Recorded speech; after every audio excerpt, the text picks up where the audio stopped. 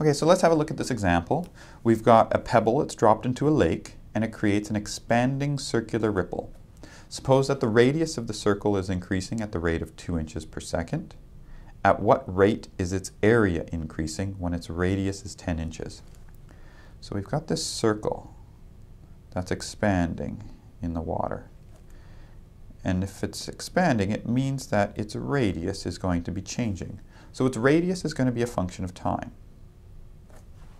And since the radius is changing, it means that the area is also going to be a function of time.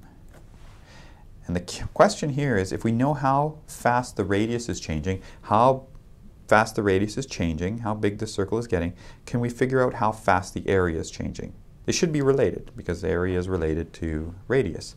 So as the radius changes, can we figure out how fast the area is changing? Well, let's just I've written it here, but let's let r of t be the radius at time t, which is measured in seconds. Time is measured in seconds. So it's always good if you haven't had variables introduced in the question and you decide to introduce some in your solution, you should declare to the reader what your variables represent. So the area at time t is, well, that's going to be pi times the radius squared. And the radius is a function of t, so it's going to be pi times r of t all squared. Now we're interested in at what rate is its area increasing? At what rate is its area increasing? Well, that's a question about a derivative. So we want to know what dA by dt is. And we'd like to know in a particular case when the radius is 10. Let's just work out what the derivative is in general and then see if we can figure out what it is when the radius is 10. So in general, it's going to be d by dt of the area expression. Now what's this derivative? Well, it's a constant times a composition. So we know that the constant can always come out of the derivative. Then we're left with differentiating a composition. The r function is the inside function. We don't have an expression for it, but that's all right. We know it's a function of t. It's changing with relative to t. So our inside function is the r function. Our outside function is the square. So it's going to be 2 times the inside function, that's the derivative of the outside evaluated at the inside, times the derivative of the inside function. And so this is now 2 pi r of t dr dt. Now that's the derivative in general. What we would like to know what the derivative is when r is equal to 10. When r is 10 inches, what's the derivative in general? Well, that would be 2 pi times, well, r is 10, so I can just pop 10 right in there, times dr dt when r is 10. Do we know what the rate of change in r with respect to t is when r is 10? Well, we have back in here in the question that the radius of the circle is increasing at a rate of 2 inches per second. So we know that this is equal to 2 inches per second. So this is 2 pi times 10 times another 2, so that's 40 pi. And this is a question about the area, rate of change of area, so we should include its units because units are given in the question. So this is square inches per second. And so there is our resulting rate of change in the area. As the circle's increasing, the radius is changing at 2 inches per second. At the precise instant when the radius is 10 inches, the area of the circle is changing at a rate of 40 pi square inches per second. Okay. And you notice here that from that step to that step, this is where we had to use a chain rule. And the key thing was to notice was that, well, this inside function, r of t, we didn't have an expression for it, but that's all right. We could still apply the chain rule. Derivative of the outside function times the derivative of the inside function, and when we do the derivative of the inside function, we just have to leave it as dr dt. We don't know an expression for the radius in terms of time. That's okay, but we can just leave it in terms of its derivative, dr by dt and work with that throughout the rest of the question. Okay, so let's have a look at another example. Suppose that f of 0 is 0 and f prime of 0 is 1. Let's calculate the derivative of f composed of f at x at the particular place x equals 0. So what is this derivative? F composed with itself 3 times. Well, again, we just sort of peel back the layers one by one. The outermost function is f, and then it's got some inside function, which we can deal with later.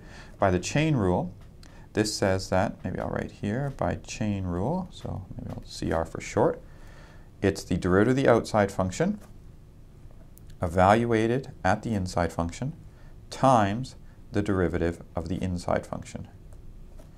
What's the inside function in this case? The inside function is f composed of f at x. We've peeled off one layer now. Now we're left with trying to stare at the derivative and figure out what the derivative of the composition of two functions is. And so that first part was f prime of f of x times the derivative of the composition of f with itself. Well, that's the derivative of the outside function evaluated at the inside function times the derivative of the inside function. So this is a chain rule again. In this case, our inside function is the f of x function. The outside function was the other f. So here we have an f of x and an f of x again. And so this is now f prime at f of x times f prime at f of x times, well, the derivative of f can also be written as f prime. So the derivative of the composition of itself 3 times is the derivative of the outermost one evaluated at the innermost, so the inner function, which is f composed of f. And then we deal with the derivative of the next piece, which was the middle f, evaluated at what was inside of that, which is the innermost f. And then we multiply by the derivative of the innermost function. So this is really the chain rule twice, by chain rule again here. Now we're interested in the case when x is 0. So when x is 0, so I pop 0 in for x everywhere times f prime of f at 0 times f prime at 0. And now we just need to use the information that's given. F of 0 is 0 and f prime of 0 is 1. So let's have a look. Well, f of 0, that would be 0, and then f at that would be 0. So then I'm looking at f prime of 0 times f prime of, well, again, f of 0 is 0, so this will be f prime of 0. And then the last one is f prime of 0. So we get 1 times 1 times 1, because f prime of 0 is 1. So the result is 1. So there's our derivative of the composition of f itself 3 times if f satisfies these two properties at 0. Let's have a look at one more example. In this example, we have a model for how a rumor spreads. Here, p is a function of t, where t is the time measured since the rumor started. And p is the proportion of the population that knows about the rumor. And a and k are just some positive constants that, in some sense, depend on the juiciness of the rumor. So we're asked a couple of questions about p. We want to know what the limit is as t goes to infinity. Essentially, this is asking, after a really long time, what proportion of the population knows about the rumor. And we want to find the rate of spread of the rumor. So let's look at the first question. What is the limit as t goes to infinity of p of t? Well, this is the limit as t goes to infinity of 1 over 1 plus a e to the negative kt. Now, as t gets really big, we have k times t. Well, k is a positive constant, so that's a key thing to notice here. So k times t would be also a big positive number. Negative k times t would be a really big negative number. E to a really big negative, well, that's getting really small, close to 0. So in the limit, this e to the negative kt is going to 0, multiplied by a, which is another positive constant, still going to 0. So this is going to 1 over 1 plus 0, or 1. So after a really long time, what proportion of the population knows about the rumor? Well, the proportion is 1, so 100% of the population knows about the rumor as t goes to infinity. So what's the rate of spread of the rumor? Well, this is t prime of t. It's the derivative. Rate means derivative.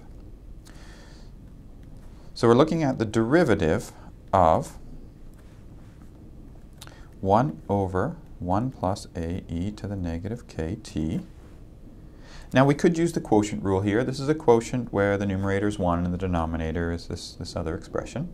But I'm going to just observe that, well, I could also write this as a power. This is 1 plus a e to the negative kt to the negative 1. So although it's a quotient, I could also write it, well, in particular it's a quotient that actually is a reciprocal, so I could always write it using a power. Now I can use the chain rule. Derivative of the outside function, so that's the negative 1 comes down, minus 1 from the exponent, so it's a power, so we use the power rule.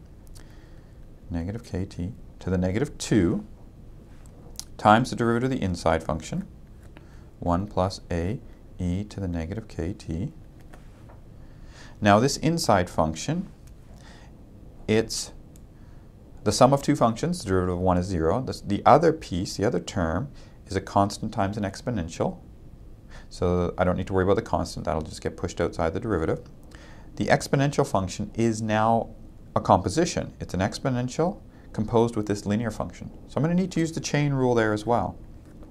So this becomes, well, I can write this back as a fraction again, 1 plus a e to the negative kt squared. Derivative of this, it's a e to the negative kt, so that's the constant times the derivative of the outside function evaluated at the inside function. Exponential is the outside, inside function is the linear. Derivative of the exponential is itself, so this is exponential evaluated at the inside, times the derivative of the inside function.